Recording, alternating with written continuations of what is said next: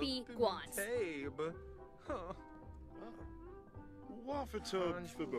Before you can enter cheats, you need to open the cheat console.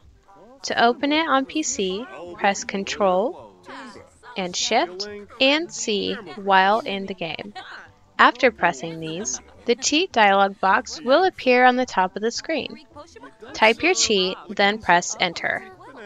Press Escape to close the cheat console. For example, if you want to cheat for more simoleons, press Ctrl and Shift and C to open the cheat console, then type in the cheat. In this case, we will type motherload for 50,000 simoleons. When you're finished typing your cheat, press Enter and hit Escape to close the cheat console. And that's it. You now have 50,000 extra simoleons for your Sims to spend.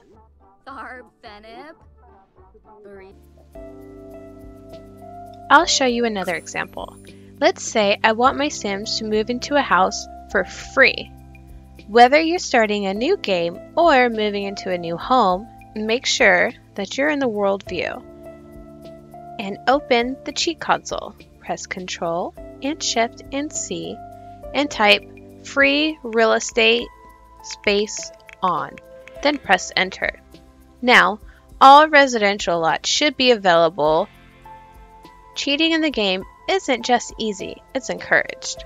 There's so many cheats available, but there's also many mods and custom content available for you for free. I do want to note that some cheats might require you to type a command into the cheat console prior to entering the cheat or using the cheat. Most websites are pretty good at telling you if you need to use the testing cheats on command for that cheat. If your cheat doesn't seem to be working and it's spelled right as well as being a recognized cheat, then try the testing cheats command first. To do this, open the cheat console by pressing Ctrl and Shift and C, then type testing cheats on, then press Enter. Then type your cheat and press Enter again. This should do the trick.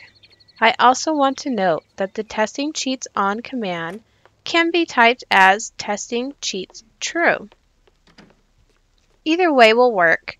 When you use cheats that can be turned on and off, you can use true for on and false for off. You might also see it written as testing cheats enabled true.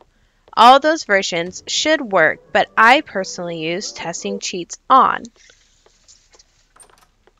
Now, you have more control over your gameplay and the possibilities are endless.